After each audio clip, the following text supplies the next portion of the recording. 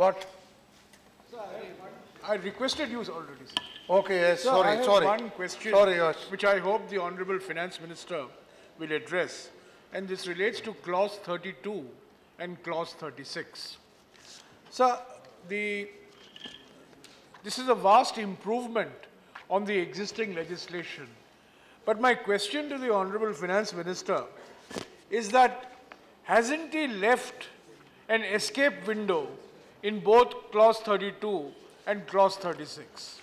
The spirit of Clause 32 and Clause 36 is welcome, sir. It's very good.